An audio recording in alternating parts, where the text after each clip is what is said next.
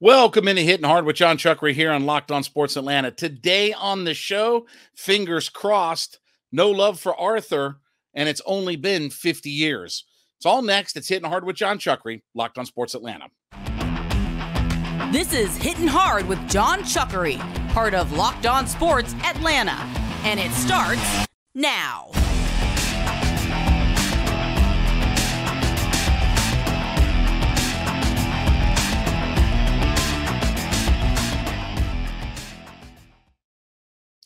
Hittin' Hard is part of the Locked On Podcast Network, your team every day.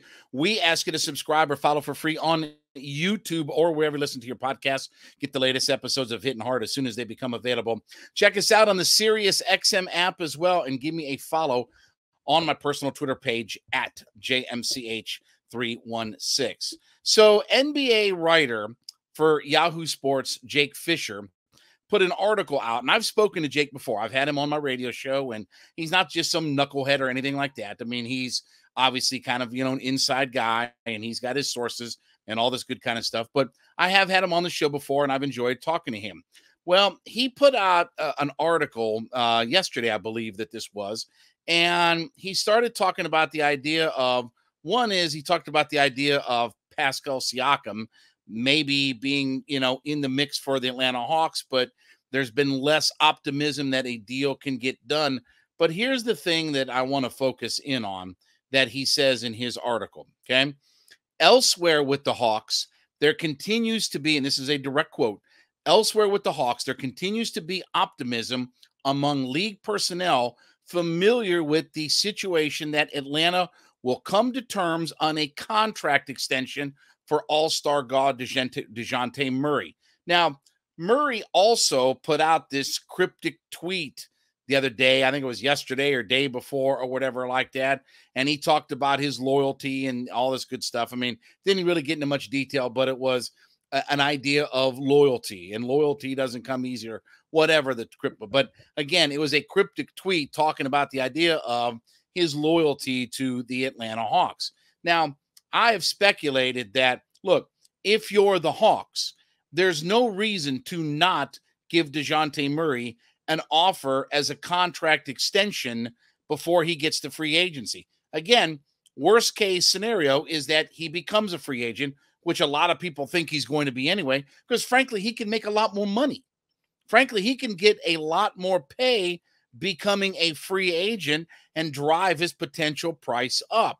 But the risk of that is that if he does get traded at the deadline where, again, if the Hawks can't work out a deal or this and the other, and he wants to stay in Atlanta, does he roll the dice and bet on himself that the Hawks are going to give him a big-time contract? Now, I don't think Dejounte Murray is going to be a max player when all is said and done. I think he's going to be a well-paid player. I think he's going to make north of what even John Collins made at $25 million per year, because that's the trend nowadays, right? Again, we saw Fred VanVleet that got like $40 million. I mean, it's crazy what these guys are getting, but that's the marketplace. And it's not about what you're worth. It's about what the marketplace is. And Murray is really one of the biggest bargains in the entirety of the NBA. He's a $17 million a year guy. He was $17 million and some change last year. He's $17 to $18 million again this year. So if you don't think you can get a deal done, again, I've said, I still think that you try to do everything you can to get Murray to sign a contract extension this summer, and then you go forward and, okay, now we've got our kind of core set. Because, again, I really want to see what Quin Snyder over the course of the year can do with a Dejounte Murray and a Trae Young together. When those guys played well, the Hawks played well. Again, more than any of the other duos. And yeah, I know last year, not this past season, but a couple of years ago or whatever it was now, that Clint Capella and Trae Young combined for the most field goal makes and stuff like that, right? He'd be Lob City and, Capella would close it out. And then obviously Trae Young scoring at will. I get all that. But when Trae Young and Dejounte Murray coexist and you see it together, when they work together, this team is, I don't want to say unbeatable, but they're almost unbeatable. And more than any other combination that you can put on the floor. Having Trae and Dejounte, and obviously with both of those guys, you can split them up if need to, right? They both can handle the basketball. They both can run the point position. Or if you get them working together, and certainly we want to see Trae do more off-ball stuff, running around, running off screens, seeing about setting himself up for more off-ball, because that was the plan. And even Nate McMillan talked about that as the plan. But I want to see all of this come together. And fingers crossed that this gets done. Because I do think, and I'll say it, look, I think Dejounte Murray was the MVP of this club last year. Some people would say Trae Young. Some people would say Clint Capella. I think Dejounte Murray was the MVP of this club. I think he made more winning basketball plays than anybody on this roster. That includes Trae Young, because it's not just his offense. It's a steal here and a rebound here and an intercepted pass here and this here and that here. It's a mid-range jumper to give them, a lead that was insurmountable. Whatever. Offense, defense, he does a lot of different things on the court. And obviously, again, he's a probably top half guard defensively. He's certainly maybe the best defensive player that the Hawks have. And I will say, frankly, that I thought his defense let the Hawks down at times in the playoffs last year. I thought his defense didn't match up to what his reputation was. And I think he's been a second-team all-defensive player, but it didn't live up to some of that. And I'll fully admit that. And I love Dejounte Murray, and I think he can be a good piece. And I said this literally from last year opening night against the Rockets. Okay, go back and listen in time to what I said right after that Rockets game the next day on the podcast, was that when you watched him play, just even in that first game, when you watched him play, he looked like a guy who had played for Greg Popovich. He looked like a guy who was well coached. He looked like a guy who had a high basketball IQ. All of the things that Greg Popovich would have instilled in him and been looking for, he had that. He had that element. Not that he was going out scoring 50 a night. Not that he was necessarily, Michael Jordan or Scottie Pippen is this ultimate lockdown defender. But he made winning basketball plays all the time. Hit a free throw late, a rebound here, a steal here, an intercepted pass there, a mid-range floater from 14, 15, 16 feet. Whatever it was, he made winning basketball plays. And again, this is good news, and I don't necessarily doubt that Jake has some inside sources that tell him all of this. The Siakam thing is a whole nother issue. I like Siakam. I'd love to see him in Atlanta. I'm just not sure how realistic it is to make a deal like that, and you're certainly going to be way in the luxury tax when all is said and done, because if you're staring down the gun barrel of signing Dejounte Murray, he's going to be a $25 to $30 million player himself. He ain't going to play for fish heads and rice. And he's not giving the Hawks some hometown discount. He may want to be here and play for this team and partner up with Trae, but he ain't going to give him a kickback on his deal. This is his chance to get paid. And he's probably, maybe about half of what he would get on the open marketplace, considering the contracts that we're seeing in today's NBA. But if they can get this deal done, now that gives you a blueprint about how to move forward with this roster. It gives you a blueprint about who kind of, can stay, who kind of maybe is expendable. Because, again, we've heard Dejounte Murray's name brought up in trade after trade after trade after trade. Getting him a contract extension. And with the new CBA, it makes it a little bit better because you can offer a higher percentage than you have been able to offer in years past. Still not free agent money when you hit the open marketplace, but it's better than what it's been. Instead of I think it was last year was 120%. I think the number is 140 to 150 now in the new CBA. So you can offer him more money than you could in the past as an extension. But fingers crossed, let's hope that this works itself out. And certainly this could be good news for the Atlanta Hawks, because I think he's a key piece, and I would love to see Dejounte Murray be here long-term in Atlanta. All right, this episode is brought to you by FanDuel. And as you know, FanDuel is America's #1 sports book. You can take your first swing at betting on Major League Baseball on FanDuel and get 10 times your first bet in bonus bets up to $200. That's right. You get just bet $20 and you could land $200 in bonus bets, whether you win or whether you lose. That's $200 you can spend on betting everything from money lines to over-unders to who you think is going to be getting the first home run. And it's all on the app, safe, secure, super easy to use. Plus, when you win, you get paid instantly. So there's no better place to bet on MLB than FanDuel, America's #1 sportsbook. Sign up today. Go to FanDuel.com/lockedon. That's FanDuel.com/LOCKEDON to get up to $200 in bonus bets, win or lose when you bet $20 on your first bet. That's FanDuel.com/lockedon, LOCKEDON. FanDuel is the official partner of Major League Baseball.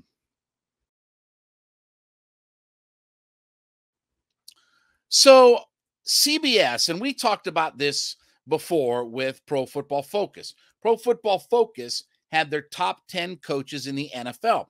And I thought, okay, I don't think Arthur Smith is maybe in the top 10 just yet, but I don't think he's far away. He's probably in that maybe 13 to 16 kind of range, right? Maybe 14, 15, somewhere in that aspect, okay? Well, CBS put out their list of the top head coaches in the NFL. And this was by Cody Benjamin, okay? And boy, he does not give any love to Arthur Smith. Arthur Smith came in at number 29. 29 for Arthur Smith. The only guys that were worse than him, Josh McDaniels at number 30, Jonathan Gannon for the Cardinals at number 31, Matt Eberflus for the Chicago Bears, and that was it. Now, some of the guys ahead of him, Todd Bowles. Anything exciting about Todd Bowles? Dennis Allen. Anything exciting about Dennis Allen? Robert Saleh. Okay.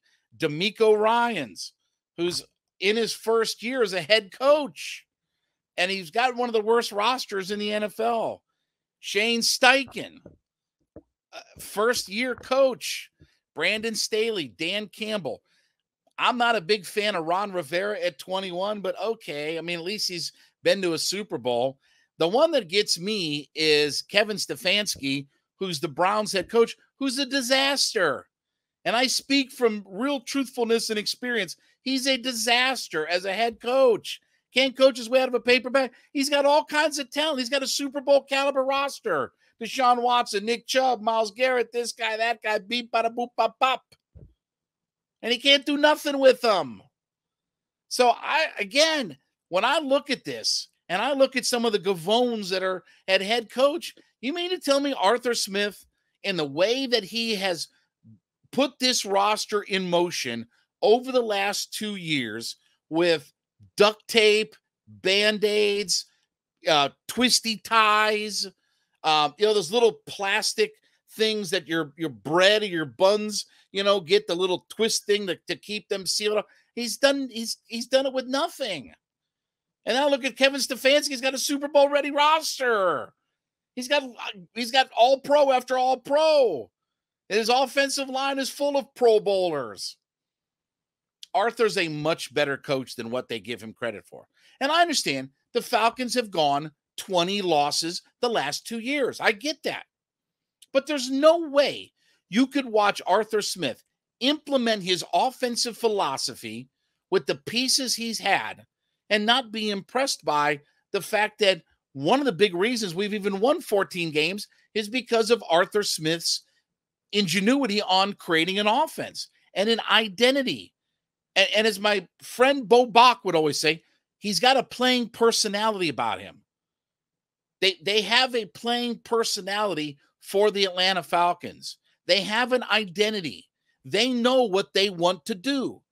They don't try too often to get way out of their comfort zone. Sometimes they do. I'm not even going to knock that when you try to get out of your comfort zone, because again, in the NFL, you've got to have some creativity. But when it backfires, he's got something he can lean on, something he can rely on. And he's a big reason why they've won even the 14 games that they have the last 2 years. He's a big reason why that even starting Marcus Mariota and a rookie in Desmond Ridder, that they didn't take a step back in wins. It was flat, but that's better than regressing.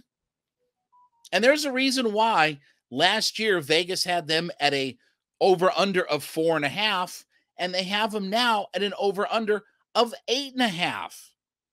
You know, that's a pretty significant number to go 1 year to the next and double your win total. You know, again, I understand that 4.5 isn't very impressive, but there's a lot of people who thought they wouldn't even get to 4.5 last year, and they won 7. Now the expectation moves up in year 3, and we'll see, obviously, if he can compete for the division, if they can have a winning record. And I'll give Dan Campbell credit that he's helped turn that Lions team around. They were the laughing stock of the NFL just a few years ago. And then they drafted Aiden Hutchinson. Well, they drafted Penei Sewell. Then they drafted Aiden Hutchinson. I'm trying to think, where do those two guys play? Oh, yeah, it's the line of scrimmage, offensive and defensive lines of scrimmage. I'm sorry. I was dreaming that we were drafting linemen that play on both sides of the football. And I'm sorry. Anyway, I get distracted there. But again, their franchise is turned around. And Arthur's turning this franchise around. And look, I don't know if they're the betting favorite to win the NFC South. I don't think that they really are. You know, again, it could be the Saints, could be the Panthers. Some people think the Bucks. I don't know why, but whatever. But Arthur Smith's got this thing pointing in the right direction. As compared to what? The Cardinals? As compared to the Chicago Bears? As compared to the Texans? Again, the Browns have all-pro after all-pro in their roster, and they don't have a coach who can't get out of his own way. He's one of the big reasons why they stink. He's one of the more direct reasons why they're not a very good football team because of him. And they've got all the talent in the world. What makes him a better coach than Arthur Smith, who's done this thing with chewing gum, tobacco juice, and, you know, some little twisty ties? Come on, folks. I mean, let's be realistic here about this. Let's have some perspective. I'm not telling you that he's one of the best coaches. I'm not telling you he's Belichick or Andy Reid or even John Harbaugh or even, I'll be honest with you, Kyle Shanahan. All he's done is, you know, all kinds of winning. Offense coordinator, now head coach. I'll give you all of that. Nick Sirianni's turned the Eagles into a Super Bowl runner-up. And he didn't do it in 20 years. He's done it in a couple of years. I'll give all that. But to say that Arthur Smith's down at the very bottom of the barrel, come on, man. I mean, let's have some perspective about all of this. Arthur Smith is a big reason why the Falcons are projected to be a much better team this year than they were last year. And now he's got pieces and parts that he can play with. Let's see what he can do. Because again, now there's going to be more pressure on him. This team has to win. They have to be better in the red zone. They have to be a better, more balanced offense. There's a lot of things that still have to elevate themselves up for this Falcons football team.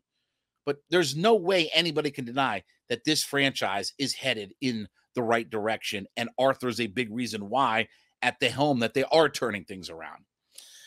All right, as you listen in to John, Hittin' Hard with Jon Chuckery as your first listen, be sure to go in and leave us a comment on whatever podcast platform that you listen on, that you're an everyday listener to the program. I like to call them our everydayers, we like to say. So leave us a comment. Let us know that you're an everyday listener 5 days a week into the program. We do thank you so much for being a part of our community, and obviously listen in all 5 days of the week and let us know that you are an everydayer to the program.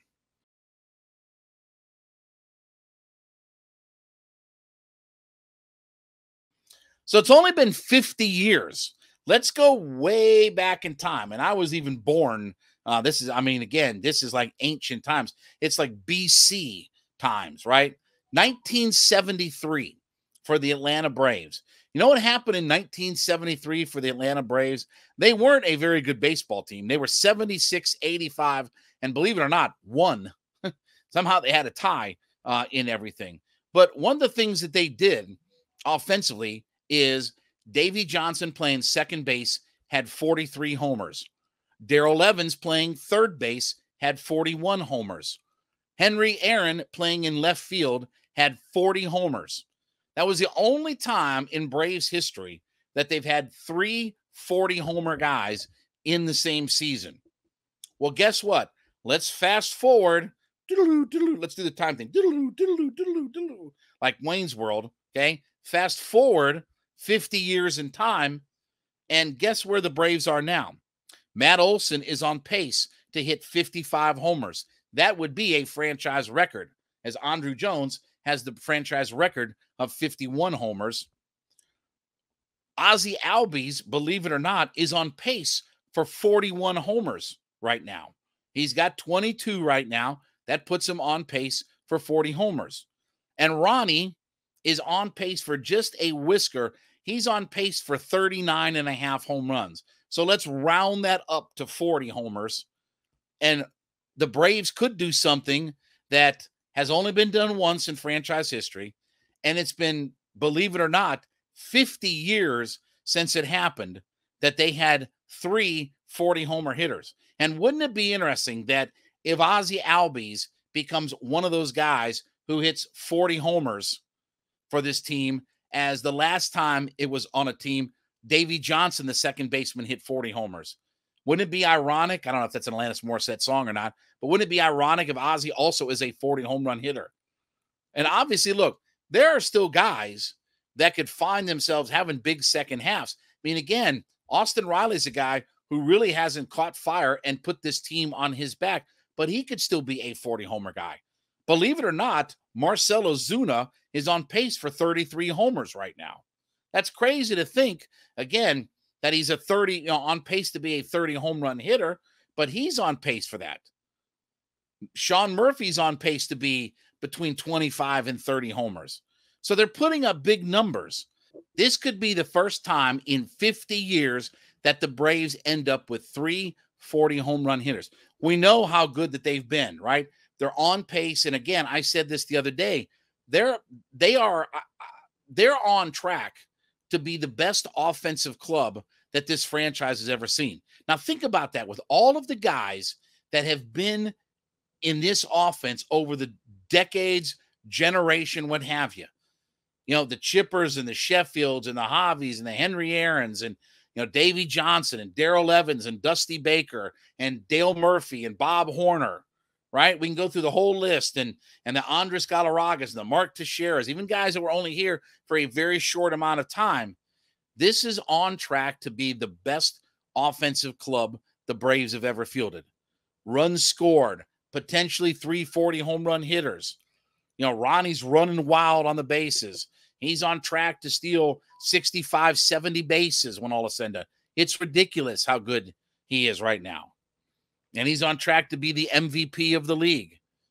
But the Braves have a shot that after 50 years, they might have their next group of 340 home run hitters. And look, all of this is, it's very realistic. And who knows? I mean, again, if Riley catches fire, if Marcell Ozuna catches fire, like there are all kinds of guys that still, you look in this lineup that they could catch fire. And Olson, again, is on pace to hit the 55 home runs, and that would be a franchise record. Again, I talked about this yesterday or the day before. It's remarkable that I never thought I'd see an offense that was as good as that 2003 team. But you look at all of the different individual numbers that this team is looking at just smashing. And I know it's a different era of baseball. Offense is at a premium. Home run hitting is at a premium. Strikeouts, nobody cares about that kind of stuff. But still, this is a team that offensively can do everything to it. And now this might be another feather in their cap. It would be fun to think about that 50 years from the last time that it was done. And I'm that old. I mean, I was alive in 1973. I was very young, but I still was alive in 1973. But it's interesting to think about the fact that this team could replicate something 50 years in the making, where they have 3 40 home run hitters. And let me tell you, okay, while that Braves team in 1973 only finished 76 and 85, brother, that ain't going to be the case for this Atlanta Braves team. If they don't win at least 100 games, I will be shocked. If they don't win at least 100 games, it will be because either they just had everybody hurt on their roster, or they decided to just call up all their Gwinnett guys and just let everybody take part of the season off. This team is outstanding, and it's all led by their offense. And when you look at the individual numbers that these guys are putting up, the Olsens and the Rileys and the Ozzies and the Michael Harrises and the Ronald Acuna Jr.'s and the Marcelo Zunas and the Sean Murphys, all of these guys are contributing. Orlando Arcia. You go up and down the roster. Eddie Rosario. Eddie Rosario is on track to be 25 homers, 80 RBI. Who would have thought that at the start of the year? And by the way, he's made some nice catches in left field. He's not been a disaster out in left field defensively. But hopefully, again, we have fun with some of these numbers and we have fun projecting some of these things. Let's see if the Braves, for the first time in 50 years, can find themselves with 340 home run hitters in this lineup. That would be some monster numbers at the end of the day. All right, well, thank you so much for making Hittin' Hard with Jon Chuckery your first listen. Be sure to go in and leave us a comment as to whatever podcast platform that you're listening on. Let us know that you're an everyday listener to the program. So we like to call them our everydayers. We do thank you so much for being a part of our community, but let us know that you're an everyday listener 5 days a week into the program, and we do thank you so much for being a part of our community. We ask you to subscribe or follow for free on YouTube or wherever you listen to your podcasts. You can get the latest episodes of Hittin' Hard as soon as they become available. Also, check us out on the SiriusXM app and give me a follow on my personal Twitter page at JMCH316. Back with you tomorrow. This has been Hittin' Hard with Jon Chuckery, Locked On Sports Atlanta.